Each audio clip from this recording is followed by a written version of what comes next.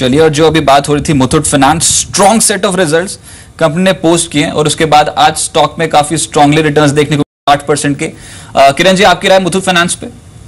बहुत ही strong chart structure है। मेरा मानना है कि इस स्टॉक में अभी भी निवेश किया जा सकता है। बहुत ज्यादा रिटर्न्स आपको आते हुए दिनों में मिलते नजर आएंगे। ये और एक इधर एक दिखाई दे रहा है चार्ट पैटर्न, जो कि मल्टीपल टॉप ब्रेकआउट की रचना हो रही है, हुआ नहीं है। पर अगर 240 के ऊपर ये वीकली क्लोज देता है इस सप्ताह, तो एक बहुत बड़ा प्राइस पैटर्न होगा और उसका टारगेट करीबन बहुत ज्यादा होगा। मैं अभी टारगेट की बात नहीं करना चाहूंगा, पर 220 के स्टॉप लॉस के साथ 240 के ऊपर निवेश करने की सलाह होगी।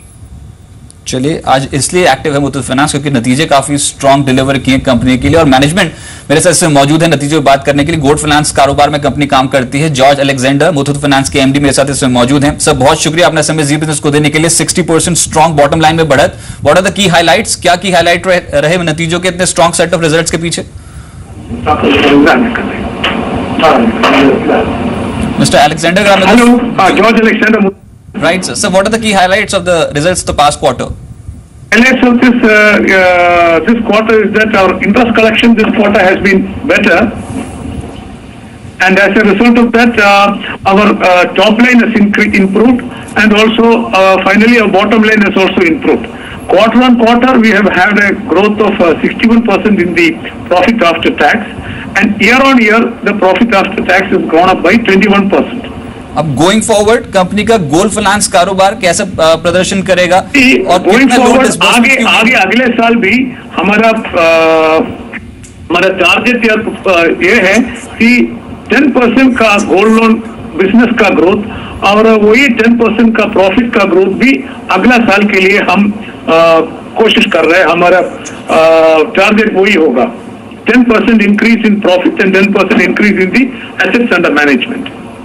राइट, अब आने वाले समय के लिए मेजर आने वाले के लिए बोल रहे हैं? ये सर, नेक्स्ट ईयर के राइट, कौन से सेगमेंट पे कंपनी सबसे ज्यादा फोकस कर रही है sir going forward? Excuse me, which segment is the company focusing on? Our main focus will certainly be on gold loans only. So our main, but we have also diversified into other loans. One of that is the housing finance company. हमने एक housing finance company शुरू किया है।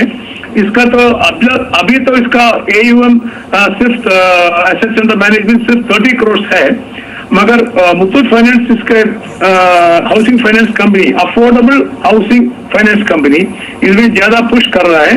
हमारे पास हमेशा 66 lakh customers है gold loan का, वो सब अफोर्डेबल हाउसिंग फाइनेंस का एलिजिबल वाइज कस्टमर है। हम यही चाहता है हमारा सभी गोल्ड लोन कस्टमर्स को ये लीड जनरेशन के लिए अच्छा है। ये लीड जनरेशन जो इसको ये सबको एक अफोर्डेबल हाउसिंग लोन दे सकता है।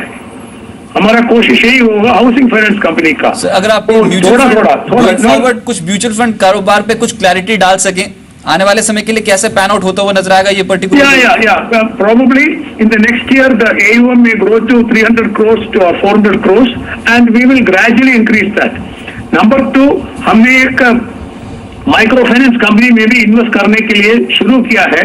अभी तो 15% है, मगर नेक्स्ट 3-4 मंथ, 3-4 महीने में वो 60% कंपनी हमारे पास आएगा। वो हमारा सब्सिडरी भी आएगा। अभी इसका AUM वर्किंग कंपनी है, इसका नाम है बेल स्टार। इसका एसेट्स अंडर मैनेजमेंट या माइक्रो फाइनेंस पोर्टफोलियो है 260 करोड़ है। वो भी अगले आने वाले सालों में अभी आपकी इस कंपनी में 19.5% ज्यादा बढ़ जाएगा, बढ़ाएंगे। और तीसरा हमारा डाइवर्सिफिकेशन यह है, हम श्रीलंका में एक साल पहले एक NBFC परचेज किया है, इसका नाम है एशिया एसेट फाइनेंस कंपनी। अभी इसका AUM assets under management 7 billion है। 7 बिलियन मतलब 700 करोड़ है, श्रीलंकन रुपी है। आप इन ऑर्गेनिक वे में अपने कारोबार वो भी ऑर्गेनिक वे में वो परचेज करता है, गोल्ड लोन करता है और माइक्रो फाइनेंस भी करता है।